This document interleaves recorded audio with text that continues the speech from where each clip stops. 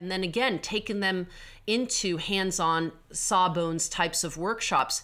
And some young women have never necessarily handled a power tool. And so we do that in orthopedics. And so we get their hands on it and let them try it in a safe environment. And many of them, that may have been the thing that was intimidating to them about it. Maybe they had never seen women. And so we put in front of them women, residents, fellows, attendings, who are orthopedic surgeons who look and are very similar to them and have lives, and we show them that it's possible.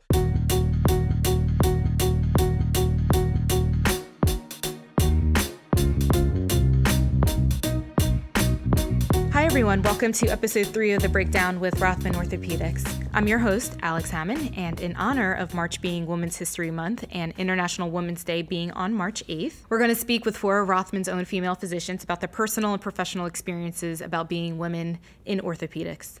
So we'll have 2 separate conversations. First with Dr. Meghan Bishop, she's a sports medicine surgeon, and Dr. Melody Hrubes, she's a non-operative sports medicine physician. And then our second conversation will be with Dr. Sommer Hammoud. She's also a sports medicine surgeon. And then Dr. Rachel Shakked, she is one of our foot and ankle surgeons here. And then lastly, we'll kind of tie it all up with President of Rothman Orthopaedics, Dr. Alex Vaccaro, just coming back on to get his insight on the topic of diversifying orthopedics. He's not only a leader of this organization, but he's a leader in the field of orthopedics. So I thought it was important that we gain his insight on the topic.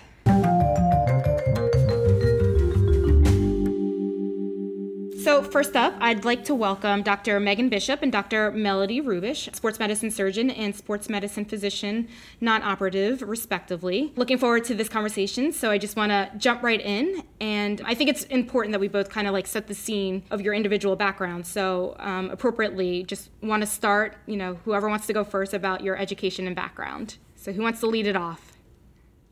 I can lead it off. This is Meghan Bishop. Alex, thanks for having us. So I am originally from outside of Philadelphia. So I was from a local high school, Gwynedd Mercy Academy in the suburbs of Philadelphia. I was a pretty competitive track athlete then, and I went on to run Division I track and field and cross country at the College of William and Mary. Kind of throughout that process, I became interested in kind of sports medicine and injuries, having injuries myself and seeing a lot of my teammates that had injuries. And it kind of got me involved into working in our training room in college.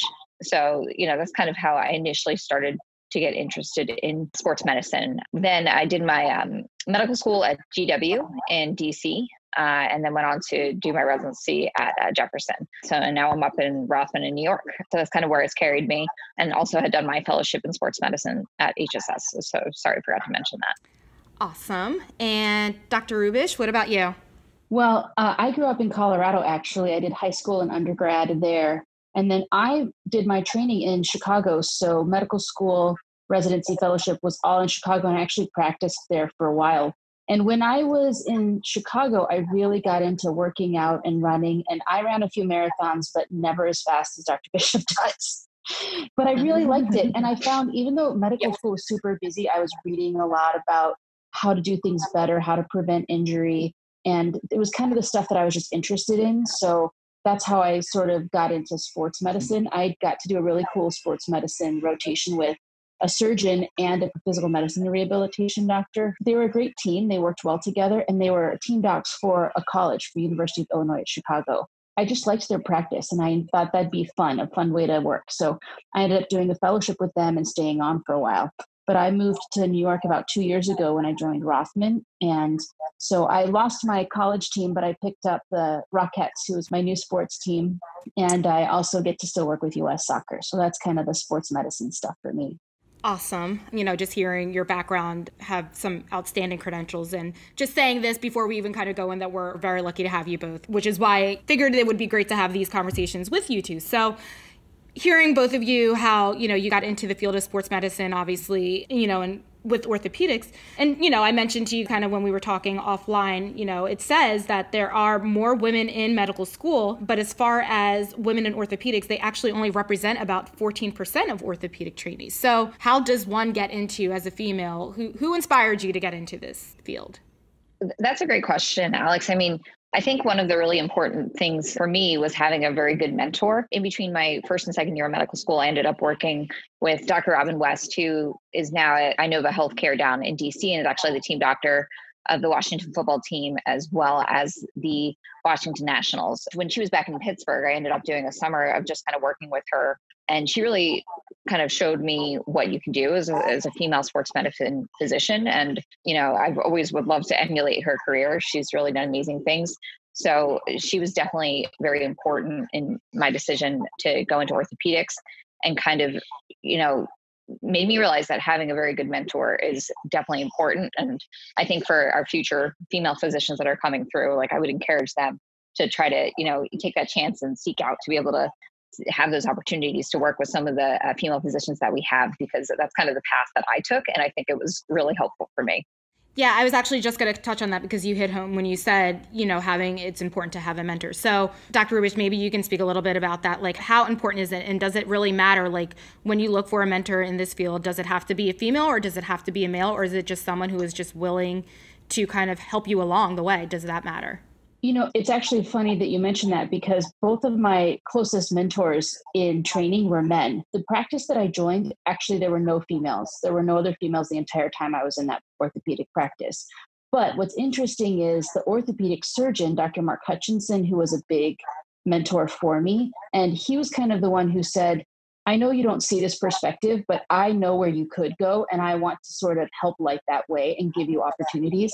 His mentor was a female. So even though he was very well established in practice, his mentor was a female, and he always wanted to try to make sure that there was a good diversity in training. And he always, as a team doc, he wanted to have a female physician partner with him, because we had 400 Division I athletes and half of those were female.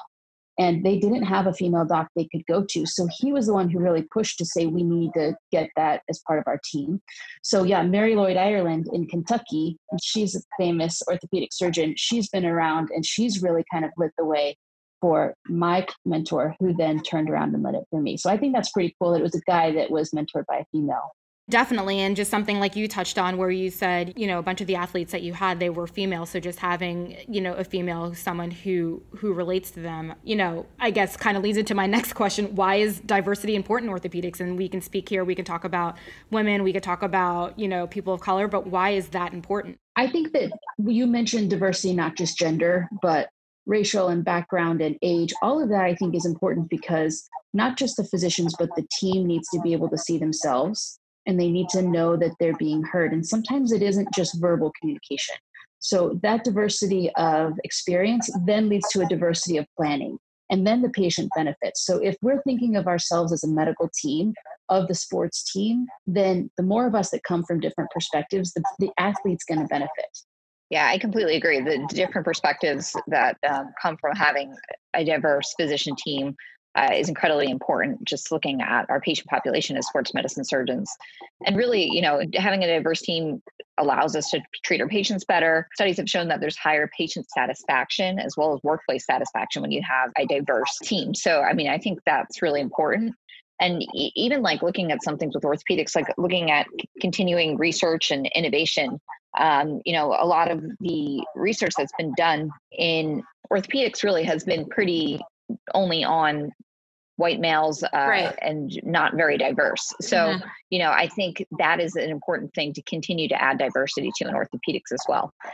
We actually did an interesting study that I wanted to bring up because I just thought it was interesting, looking at hand size and orthopedic instruments, and did a survey of surgeons, both males and females, to see if there was any kind of difference in injury rates or reported pain based on using orthopedic instruments. We found that people with smaller hand sizes had increased pain and increased injury rates. So, this just shows even in orthopedics, like using instruments isn't very diverse yet between males and females and things like that. So, we definitely have a long way to go, kind of in all spectrums, from the patient care to even like continuing through research and innovation. Well, and to tag on to that, Dr. Bishop, I think what's fun about kind of our relationship is that we actually come from separate backgrounds. We both did a fellowship in sports medicine, but you did your residency in orthopedics surgery, and I did mine in physical medicine and rehabilitation. So when you and I share patients, we often will say, can you look at this? Because I don't know how to consider if they need surgery or not. Or I would like to know if it's okay for me to keep them and keep working with rehabilitation.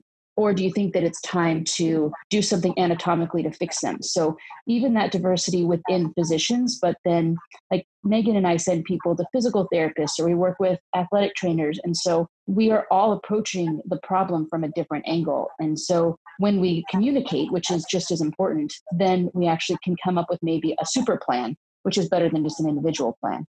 So as far as, I don't want to put this on the both of you, because I don't necessarily think maybe, in a few years that this is your responsibility, but we have such a low number of orthopedists that are female. So whose responsibility is it to kind of uplift the next generation, the next group? Who do we need help from?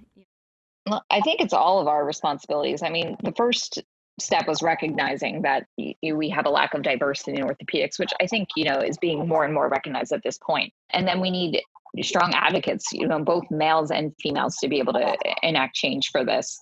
And, I think this is done through having strong mentors for our up and coming physicians that are interested in orthopedics. We also have societies like Ruth Jackson Orthopedic Society, which is a kind of a female-led orthopedic society that promotes female orthopedic surgeons. However, males are allowed to be in this society as well. In terms of racial diversity, there's the Robert J. Gladden Society as well. So, working from these societies has been specifically made to create diversity. I think those are good stepping stones. I know that a couple of the major Academy of Orthopedic Surgeons, as well as AOSSM for sports medicine, recently created diversity task forces just in this last couple of years too. So, starting from the top is very important as well. But, just on a daily basis, each surgeon, trying to be able to kind of take on that role as a mentor if it does come up. I think that's an important thing, especially trying to mentor our younger female applicants as well as racially diverse applicants. So yeah, same thing about some of the sports medicine societies like American Medical Society for Sports Medicine and the American College of Sports Medicine. They realize they have female members, but those women aren't always getting the leadership roles. So it's not just having them be part of things, but how do they get to the next level? So they've created mentorships. So maybe you're in a group, you don't have somebody you can just walk up to and say, can you help me accomplish these things? They create something for people to be able to sign up so that they can have somebody guide them and say, oh, you didn't know about this opportunity, or did you know you could attend this meeting? Because I think part of what's difficult when you're coming up is you don't know what you don't know. You don't know what societies are out there. You don't know what meetings are super helpful. So having somebody who can just sort of say, this is an opportunity if you're interested, then it makes it easier. You still have to do the work, but you're not trying to figure out where the work is to do. So I actually got contacted yesterday by a patient of mine from a few years ago. She was a dancer. She's in high school now. She's the president of her high school's, it's her high school club. They call it the Medic Club, and it's for future doctors and healthcare workers. And she asked if I would just come speak just through webinar to the high schoolers about how I got to be a doctor and how I recommend getting there. I think those little things make a big difference, big waves later on. Yeah, I agree, Melody. I mean, that's one of the things I've always tried to make sure, like personally, if anyone ever asks me to do something, I usually say yes, like in terms of mentoring. Like 2 summers ago, I had 2 college students who I'd never met before that asked if they could come chat at me in the office, and they came chat at me and published 2 research papers out of it. So, and then recently I randomly had 2 high school students contact me to mentor them through like a science fair project that we're going to do on female ACL injuries. So, just always being available to help the younger generation and really not saying no to that. I would have appreciated that when I was applying and interested in orthopedics. So I always just try to make sure that I had the same respect for our younger generation and that could be potentially interested as well. Yeah. And actually, so our fellowship director for non-operative sports medicine, when they were doing interviews for residents to become fellows for this next year, they ask about their interests. And he did a great job he sent an email to me and CC'd one of the applicants who ended up not matching at Rothman, but she has a great interest in dance medicine and she didn't know where to start. And so he just sent an email just connecting us. So it just takes something that small and then we can take it from there. And it's a lot. What are you most proud of in your career? So I would say if somebody asks me what I'm happiest about in my career and what I'm the most proud of, it's the relationships that I've formed. It's not necessarily what I have accomplished in terms of the teams that I've covered or the sports that I've covered or the trips that I've gone on as a sports medicine physician. It's being able to elevate the practice through working with other people. So I feel like what I'm the most proud of is every day.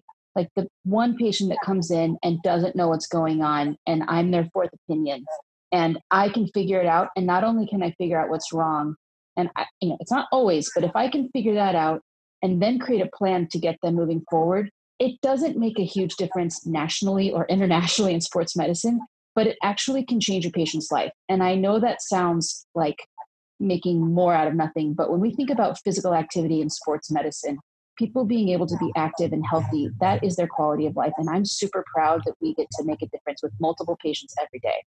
And in terms of kind of advice to people that are going to be applying into orthopedic surgery or that are interested in orthopedic surgery, I'm definitely proud of, like, throughout my entire process, through residency, through fellowship, and through my current career, I've always tried to stay true to myself and really be myself throughout the situation, even if it's hard when you're the only female kind of in the room. A lot of the times you can feel pressured to, act differently or act how you think other people want you to. But I would encourage everyone to really just be yourself throughout it, have confidence in your abilities. And that's going to take you further than kind of trying to fit the mold of what the typical orthopedic surgeon is going to look like. You add value to the team in your own way. And I think that it's made me treat my patients better and kind of had a happier career so far. Just feeling confident that I know that I'm going to be adding something to the team by, being myself. And yeah. What would be your advice for a potential female medical student who wants to go into orthopedics? What would you say to them? I would tell them to go for it. I mean, it's a great career. It's really rewarding to be able to treat the types of patients that we do and take them from being injured and losing their quality of life to getting back on the field and being able to do the things that they love. So it's an incredibly rewarding career. And, don't be afraid to reach out for help and, ask for people to take that chance to ask for somebody to mentor you or to work with them for research, or even that any kind of small, or to shadow them in clinic, or any kind of small effort towards that. I think that it can go a long way, and you'd be surprised how many people are interested in actually helping, even though they're not getting anything out of it besides the fact that they're just helping the younger generation of future orthopedists. Okay. Yeah, and I always say, you got to be a hard worker, but you also have to try to be a good person. So medicine is a small world, and so learning from others and taking, even if it's somebody that you might not think is a great teacher for you, learning from them as much as possible. Everybody is an opportunity to learn from. So see what you like about orthopedics, and then you can figure out if you can make that work for you. For me, I actually didn't like the operating room. I liked being outside of the operating room. So I ended up not doing an orthopedic residency. I did a different residency so that I could do orthopedics non-operatively. And that's how it worked for me, because that's what I wanted. But if you really love being in the operating room, then you need to be working to get there. So just kind of try to get as many experiences as possible so you know where you want to get so that you can work hard to get there. Okay. So do you have any last words before we kind of end it here? I definitely think both of you, there was a lot of insight and valuable information. So, definitely want to thank you both for joining. But anything else to add? I would add to not underestimate yourself. I think sometimes some people underestimate you because of how you look or how they expect you to act or because of where you come from. And sometimes people underestimate themselves. So if you truly wanted to do orthopedics or sports medicine or musculoskeletal medicine, don't underestimate yourself and don't let others do that too. Those are great parting words, and I think we can apply that to every part of our life, to be truthfully honest. So everyone can take that and apply that. So wise. You're so wise, Melody. I'm looking at myself in my video right now and saying that to me too. That's right. I'm going to take it and apply it to my work every day now. But again, I want to thank you both for joining me. This was awesome. And it doesn't matter, female, male, you guys are just awesome people, great physicians. Every time hear about it, patients are raving about the two of you. So Rothman, New York is, again, we're lucky to have you. So thanks again for joining. Thanks, Alex. Thanks, Alex. Thanks for having us. So next next up, I'd like to introduce Dr. Sommer Hammoud. She's a sports medicine surgeon, and Dr. Rachel Shakked, foot and ankle surgeon, to the breakdown. So I want to thank you both again for joining me. And let's just kind of start from the beginning. How did you personally get into orthopedics? Who wants to start? So I can start. So I have a little bit of a cliche story in that I was an athlete growing up. I played soccer at UCLA. I ran track as well. I played all other sports kind of growing up, softball, really everything you can imagine. Did soccer and track in high school and then focused on soccer in college. I did not have any major injuries, fortunately. However, I was very much shaped by those physicians that I saw on our sidelines and in our training rooms. And even though they were not specifically focused on myself, I always knew I wanted to be a physician. And I always thought to myself, how cool would that be that my job would be taking care of athletes, you know, at a university such as UCLA or otherwise. So that was a huge part. You know, the reality is I love sports of all kinds, and I love being around athletic people and athletes. And so that desire was definitely there. And that was the initial kind of driving force. And then, you know, when you're in medical school and you trial kind of all the different types of things, I already knew I was thinking about orthopedic surgery, but once I did it, I mean, it was, you know, closed book. It was sold so quickly. You know, those were my people. I loved the nature of the surgery. We were fixing people, making their quality of life better, and I loved that. And then, you know, at the next stage of training in my residency, same kind of thing, sports medicine surgery, the nature of the surgery, arthroscopic surgery, doing really cool things through very small incisions, working with athletes, working with the other physicians who are sports medicine physicians. It just felt like home for me. And so I think you kind of hone in and develop that specific subspecialty over time, but that was a very natural progression for me. Dr. Shakked? So I came to orthopedics a little bit of a different route. I always knew I was interested in medicine and grew up the daughter of an engineer. So we were always fixing things around the house, and I was always the helper. So I always liked the mechanical aspects of that. But more so than that, I was interested in how the human body worked. So I knew I wanted to go to medical school from a young age.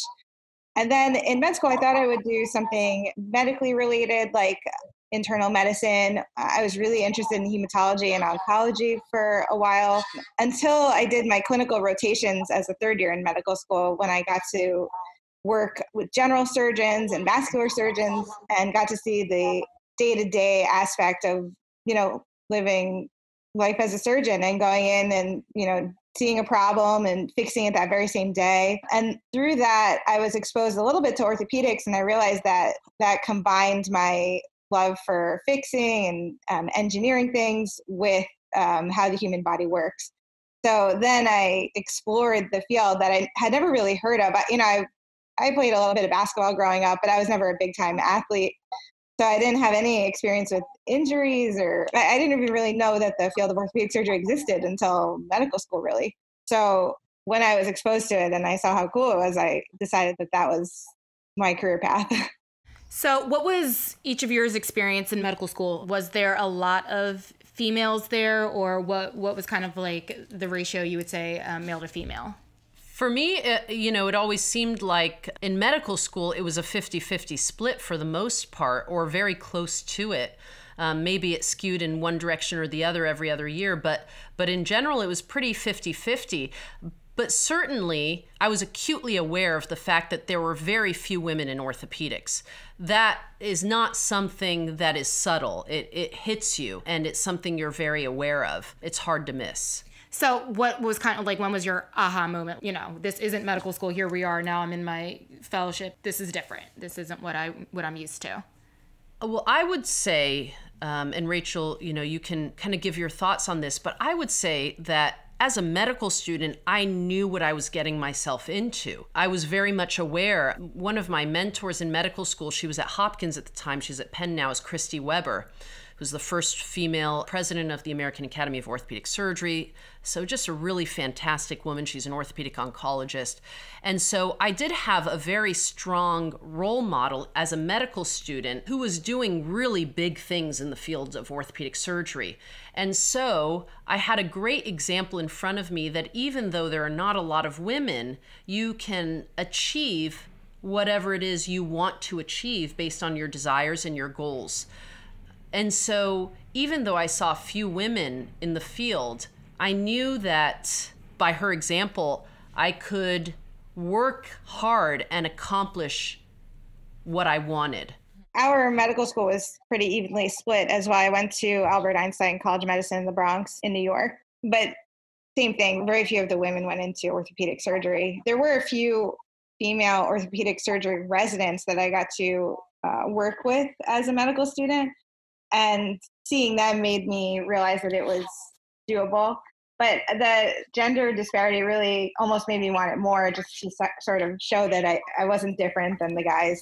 And would you guys say that the importance of your mentors when you were in medical school and when you went into your fellowship, like how important were, you mentioned your mentor who's the orthopedic oncologist. So I'm just curious to know, how much of a role did they play, into helping you kind of guide you along? And, do you feel like you're in that position now where you're kind of guiding those along as well?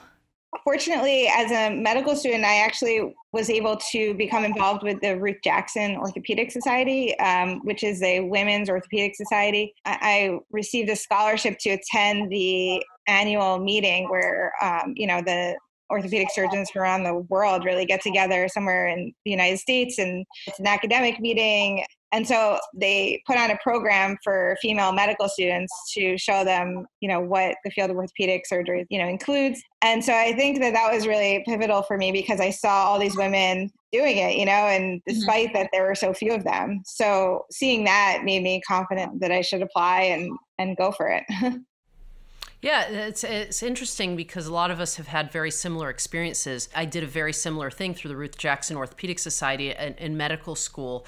And I would say that throughout my career, there have been women who I've seen who've not necessarily played that day-to-day role as a mentor for me, but have been examples of achievement and accomplishment at the highest level that have continued to show me that really anything is possible. But I would emphasize that some of my greatest mentors have been men. And I do think that male mentors, particularly white male mentors, is so important, not only to increase diversity with women in orthopedics, but also with underrepresented minorities.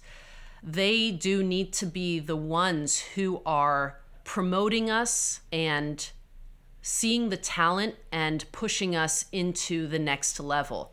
I just think that's really important. And I have experienced that myself, and it's powerful, and they have had some of the biggest impacts on my career.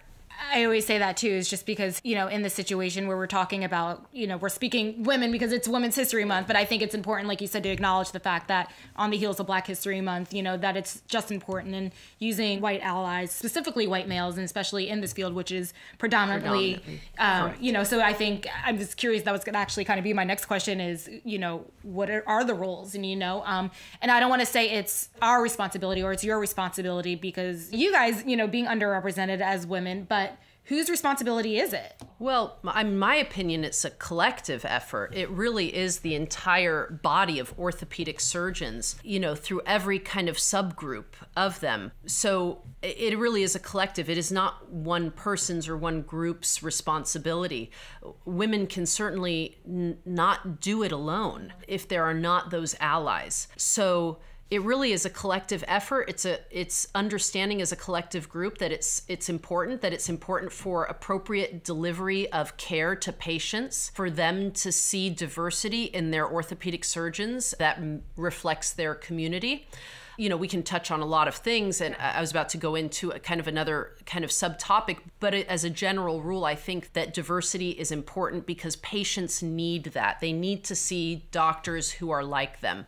And that data is out there that patients do better when they're treated by similar kind of physicians from similar cultural and ethnic backgrounds. I'm going to definitely want to come back to that, but I want to hear your answer as far as allies, and then I definitely want to kind of hone in on the diversity overall with patients. So, I mean, I definitely think it falls on, like, there's responsibility on my shoulders because, people have advocated for me to advance in my career. And so now I feel like it's my job to pay it forward, to do the same for underrepresented groups that belong in orthopedic surgery and just may not have gotten there because of history of who goes into this field. So yeah, I do think it's our responsibility to pay it forward in a way and help to pull up those women, in the context of this conversation, who would excel in orthopedic surgery and improve the field as a whole.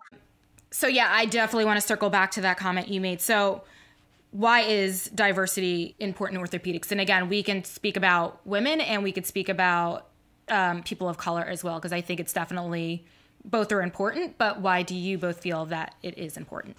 Well, I think I've kind of touched on that. I don't know, Rachel, if you have other thoughts. I definitely have had patients come to me and say that they were specifically looking for a female physician, and not only female patients, interestingly. Some male patients have said to me, like, I like seeing female doctors because I feel like they listen to me more, they hear me out, which I've had of course is not across the board. I mean, there's certainly male physicians who are very good listeners, right? But in general, that seems to be what the patient perspective is. So offering that service to patients is our duty, really. So I'm just curious. I know, again, you guys kind of highlighted it a little bit in some of your answers, but what specifically do you feel that you've done to kind of push women forward in orthopedics? I really enjoy mentoring the medical students through the Jefferson Medical School. So each year I'm assigned like one or two mentees, and I work with them to help show them what's involved in the field of orthopedic surgery. I think that what the students are seeing, they're in medical school, they're seeing the residents do their orthopedic surgery residency, but they're not really seeing beyond that what life as an orthopedic surgeon can be, what the career is like the day in, day out, seeing patients in the office, operating, 1 or 2 days a week. So I don't think that they're exposed to that as much. And so what I've really tried to do is to show the medical students that, yes, like the 5 years of orthopedic surgery residency is very tough and you pour a lot of hours of work into it. But then when you're finished with that and you have your career built in front of you, yes, you're still working hard, but it's manageable. You can balance your life.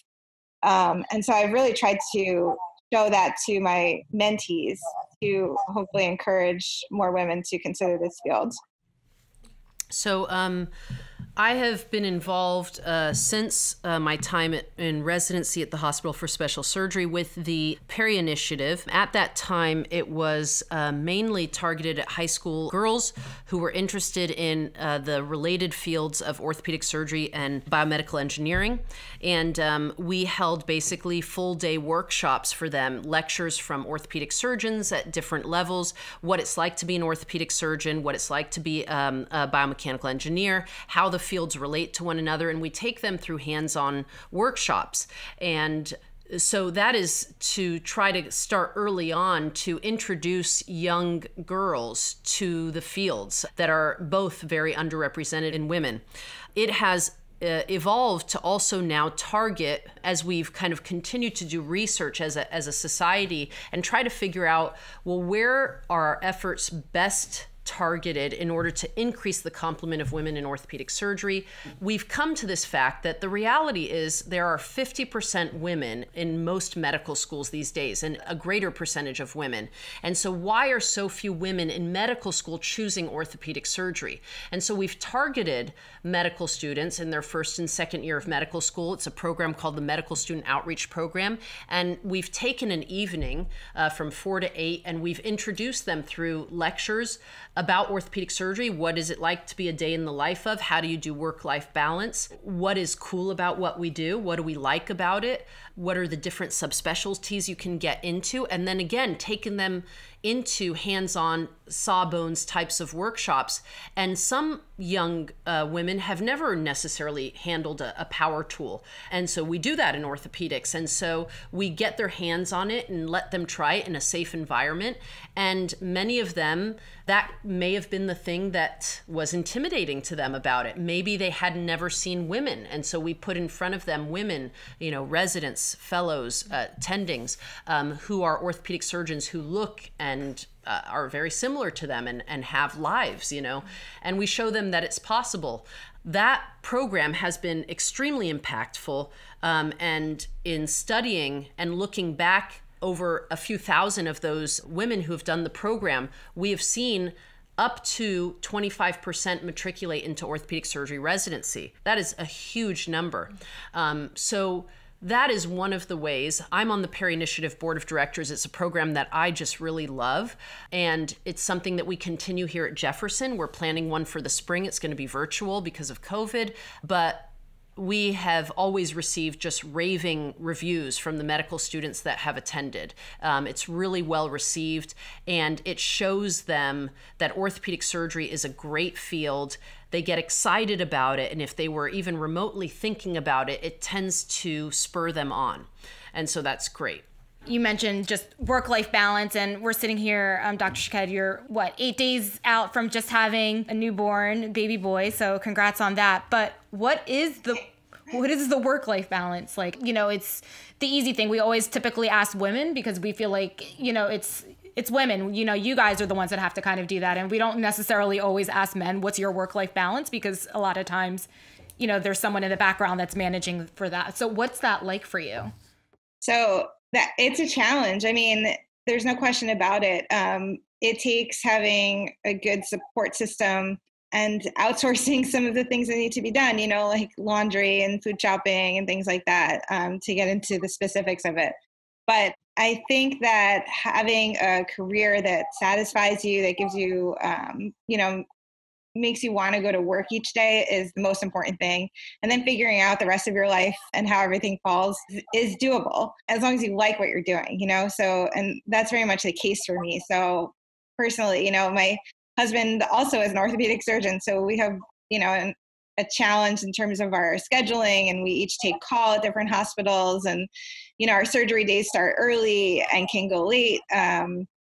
So, with our two little boys, we make it work. We have families that are involved, and we have a wonderful babysitter who works with us, and we each try to schedule our weeks strategically so that at least one of us has a little bit more time with our kids, and, they're seeing us. But through, there's this social media, like women's orthopedics group that I'm involved in, that's been really supportive. And so you hear a lot about how everyone is managing their work-life balance, because unfortunately the reality is that it does fall on the mom, to handle most things and organize the schedule and, the activities and school camp and all that stuff. But what I've heard overwhelmingly is that kids who grow up in that kind of situation where the parents are working really hard and making a difference in people's lives, the kids grow up really respecting what their parents are doing, that even if they're not around, for school pickup every day of the week, or they're not the ones dropping the kids off at school in the morning, that they know that their parents are out. Like my 3-year-old son knows that we fix bones, and he asks us in the morning, how many bones are you going to fix today? The time that we spend with our kids is very high quality. And I'm hoping that it garners respect from my kids when, as they're growing up. So, and it works for me. I enjoy what I do. And I think that if I were at a job that took up less hours of my week and I wasn't happy, it wouldn't be as good of a situation. So that's how I make it work. Yeah, I would echo everything Rachel said. I mean, I just agree, with everything. And we also, have a nanny who helps us, who is essentially part of our family, because both my husband's parents are, older and are not close by and can't really help support that as much as they would love to. But, you figure out how to make it work. I think that if you and your partner are on the same page and support one another and each other's goals, then, everything else, you can figure it out. And like Rachel said, I spend, quality time with my kids, evenings and weekends, and very similar sentiments from my older son, who asks me, how many patients are you operating on today? What type of surgery did you do? Did you fix any ACLs? Like, right, once he hears something, then it's like, that's the thing he's asking about. Right. It's cool. And you can tell he thinks it's very cool. So it's a great thing. It's right for us. I think that one should do what they want to do and not be worried about what others are thinking about it. If it's right for you and your family, that's what you should do. And like Rachel said, to make things work, outsource as much as possible. Nothing wrong with a little extra hands there. So I want to pose to each of you one kind of final question. What would be your advice to our future female orthopedic surgeons? I think that it's really important to go and see what a day in the life is like as a female orthopedic surgeon. Having that idea of what you're going through all of the residency and fellowship training for is really important, so that you can kind of see the light at the end of the tunnel. Not that training is not fun. It certainly was some of the best years of my life, and I made wonderful friends, had a lot of different experiences, and but seeing what the end game is really important. So I think that reaching out to attendings like Sommer and myself is important. We're always happy to have people come and shadow us and see what's involved, because that's the best way to know if the career is going to be for you. And then once you're hooked on it, then it's easy going from there. I would say that to be great at anything is hard work, right? To be a great surgeon, any type of surgeon, to be a great physician, to be a great lawyer, to be a great teacher, it's all hard work. So you're never going to be great at anything without hard work. So don't shy away from the tough road ahead, because it is tough. It is really hard work, and you really devote yourself entirely to it and to the process. And you have to be great at it. And as physicians and as surgeons, we really have the honor of kind of people allowing us to operate on them and to take care of them. And it's really a really, really tremendous gift that we're given. And you can't take that lightly, right? You have to be the best that you can possibly be. And so I would tell them it's a hard road, but it is so worth it. It's like really the best job. So that's what I would say. So don't give up. It's awesome. It's amazing. It is definitely for women. There is nothing about it that is somehow just special for men. And the patients, they want to see you. They want to see you on the other side, of the door when they walk in. They want to see you at the OR table. They do seek out women, and you are completely capable of doing it.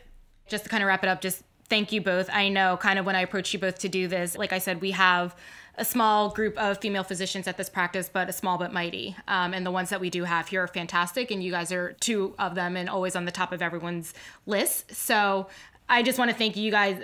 Great insight. I honestly wish there's so much more, and I'm not just saying that, but I'm like, tell me more. But thank you both again, seriously, for being here and just kind of sharing your insight. And yeah, thank you. Thanks for having us. Thanks for inviting us. Once again, I'd like to welcome Dr. Alex Vaccaro, president of Rothman Orthopaedics, as well as spine surgeon. As I mentioned, I thought it was important to get your take on this topic because you're not only a leader of this organization, but you're absolutely a leader in the field of orthopedics. So I thought people would be curious to hear your take on this topic. And I saw on the American Academy of Orthopedic Surgery, AAOS's website, this little stat. So we'd just love to know your thoughts on it before we kind of kick it off. So there are now more women in medical school than men, yet there are still orthopedic residency positions that have never been held by a woman. Women represent only about 14% of orthopedic trainees. So I guess my question to you is, why do you think there are fewer women in the specialty than others, or why is it so male-dominated? Sure. So it's interesting. The numbers are actually this. In academic orthopedics, about 17% of the positions are held by females. In private practice orthopedics, only 7 to 9% are held by orthopedic surgeons. And the cause is so heterogeneous. So it starts from the very beginning. We don't have enough role models who are women in orthopedics right now, because people tend to look to their peers, they look to their mentors, and they say, listen, I want to be like that person, or I can take that field further. So number one, instead of people saying we have to get more people to be interested to become residents in orthopedics, I take the opposite position. We need to put more women in positions of leadership in orthopedics to make it more attractive for females to go into orthopedics. And I think that we will all agree that a diverse, inclusive workforce is a more productive, more satisfying, more value-driven workforce. So it's our responsibility as leaders to make sure that we put females in board positions, females as chief of orthopedic division leaders, and we have to get rid of all the hidden biases that stop that from happening. Now, let me elaborate even further. At the Rothman Institute, we were a male-dominated organization to the point where we said this is not appropriate, and we said there has to be a woman on the board. And the system before that was, there were rules. You had to be a partner for a certain amount of years, you had to have a revenue of a certain amount of money, you had to then be voted among your peers to get in. Well, there's many different biases. A woman may decide to have a family. A woman may be the primary care provider. They can't generate the income necessary to get the revenue to qualify for that position. There's no females that were partners for a certain amount of time. So there's like so many different rules.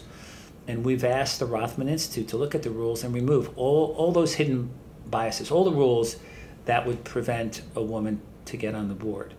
And you'd be surprised, some people were against it. They were saying, listen, you know, there's going to be sensitive financial information that's going to be disclosed, and we think that only a partner. And I argue against that. I said, no, listen, if there's certain things that certain people, because of their position, should not have access to, a non-partner should not have access to partners' financial backgrounds, then we'll change that, and that person can be recused.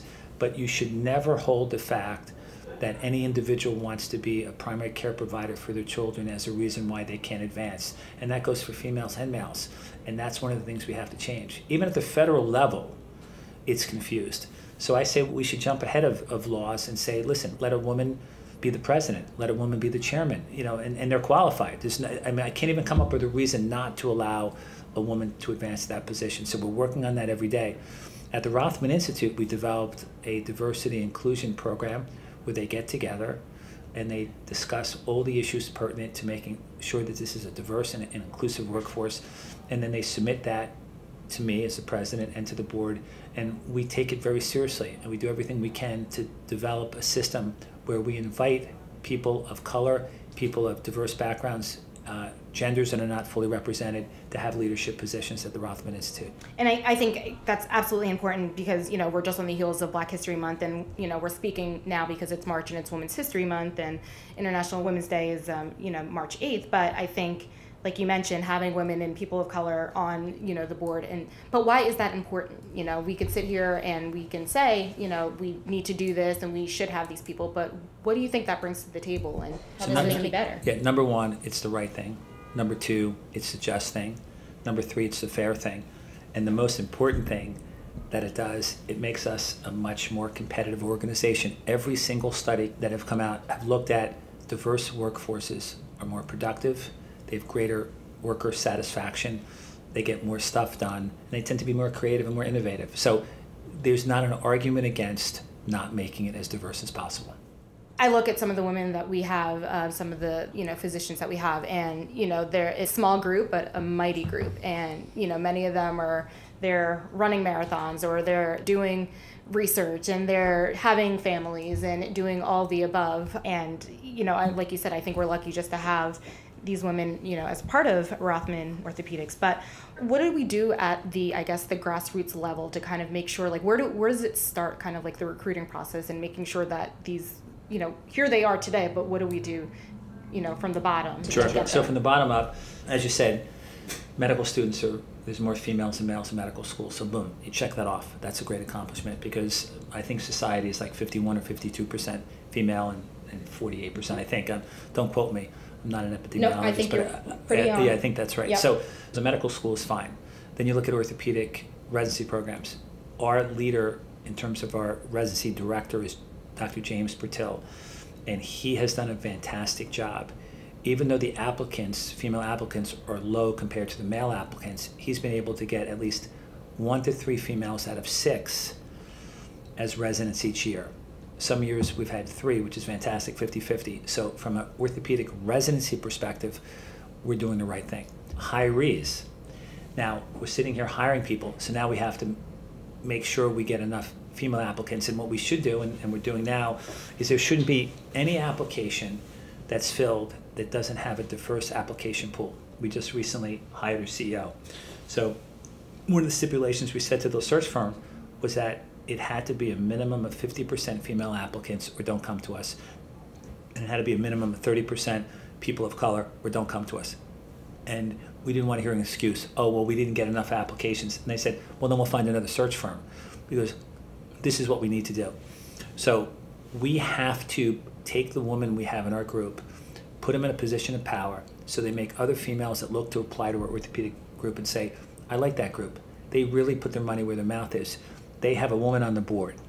They have a woman who's team leader or team physician for a sports team. I want to be part of that group. So that's the next level that we have to accomplish, and that's something that we're in the process of doing at the Rothman Institute.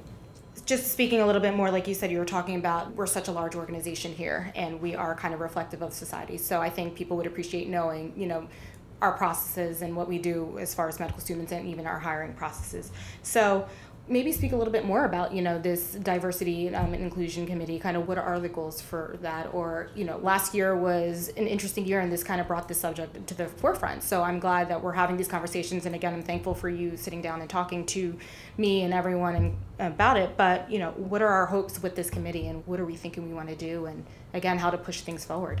So it's interesting when you ask people to say, I want you to do a 360 on yourself and find out what your weaknesses are and things you can do better. Well, then you get a certain amount of ideas. The board can do an introspective look, but it's even better when you set up a separate committee.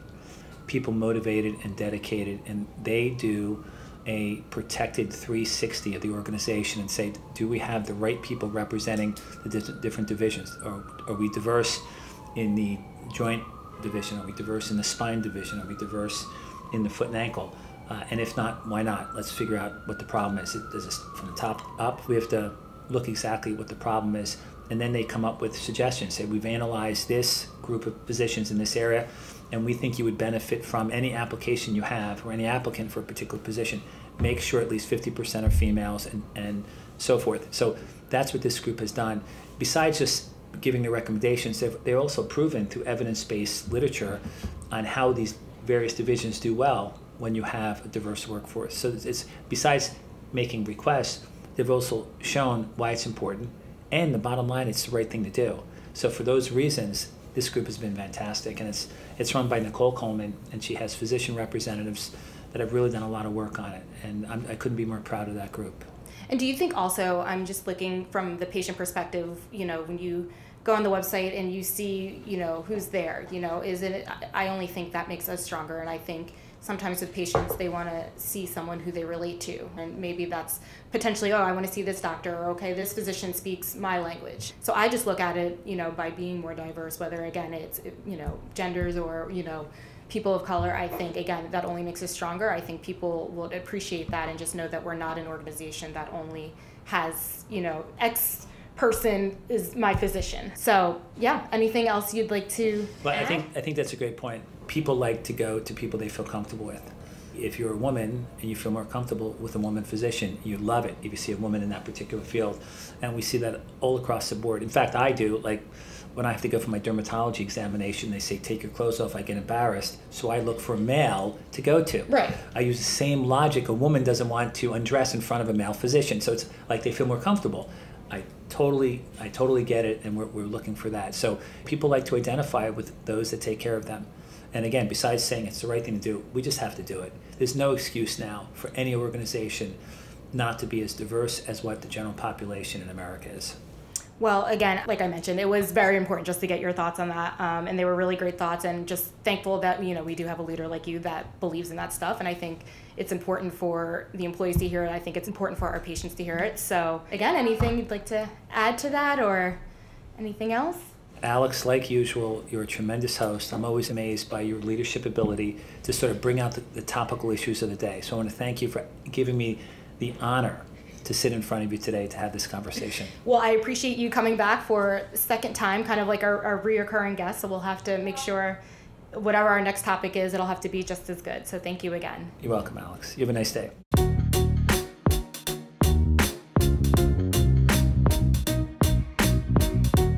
We'd like to thank Dr. Bishop, Dr. Hammoud, Dr. Hrubes, Dr. Shakked, and Dr. Vaccaro for joining me on this episode. Please visit our landing page, rothmanortho.com/breakdown for all available episodes. We are on Spotify, Apple, Google, the Rothman Orthopaedics YouTube channel, and a few other listening platforms. So whichever platform you prefer, make sure you download and subscribe. Thanks again for listening, and until next time, take care.